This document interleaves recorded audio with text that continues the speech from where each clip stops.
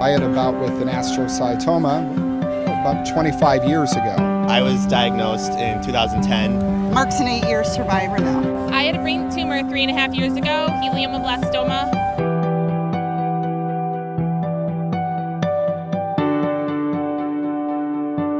The Brain Initiative will give scientists the tools they need to get a dynamic picture of the brain in action and better understand how we think and how we learn and how we remember. You know, culturally, I know it's in this country and it's probably international, there is a fascination with the brain.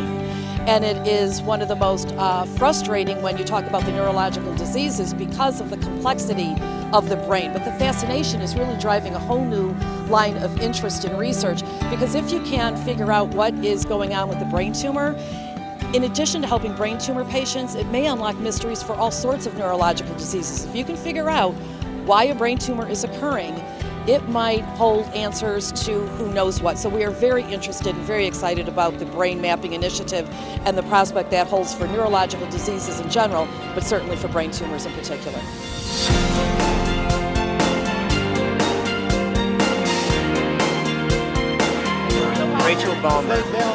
When you're talking about breakthroughs, they mean different things to different people.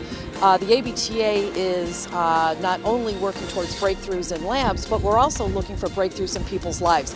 As people are living longer with brain tumors, and there are more and more who are, quality of life becomes a big issue. And so in addition to the biological research that we're funding, we're also looking at quality of life and really what is survivorship. Our breakthrough would be driving.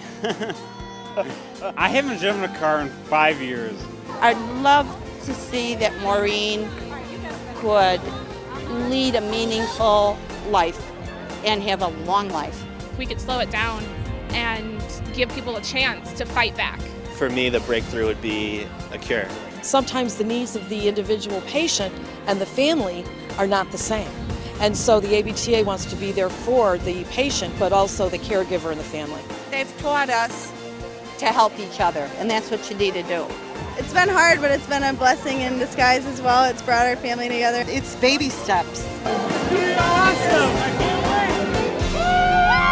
wait! The research that we fund is very important to the treatment the patients receive in the doctor's office, and so we really feel that they are interconnected, and that the research that we are funding, we're making sure that the healthcare professionals who are providing that care are aware of these breakthroughs and that the patients are aware of these breakthroughs. What we're trying to do, and ABTA is funding this research, is to determine if we can figure out, is there a genetic profile where they can tell in advance what course of treatment you're most likely to respond best to.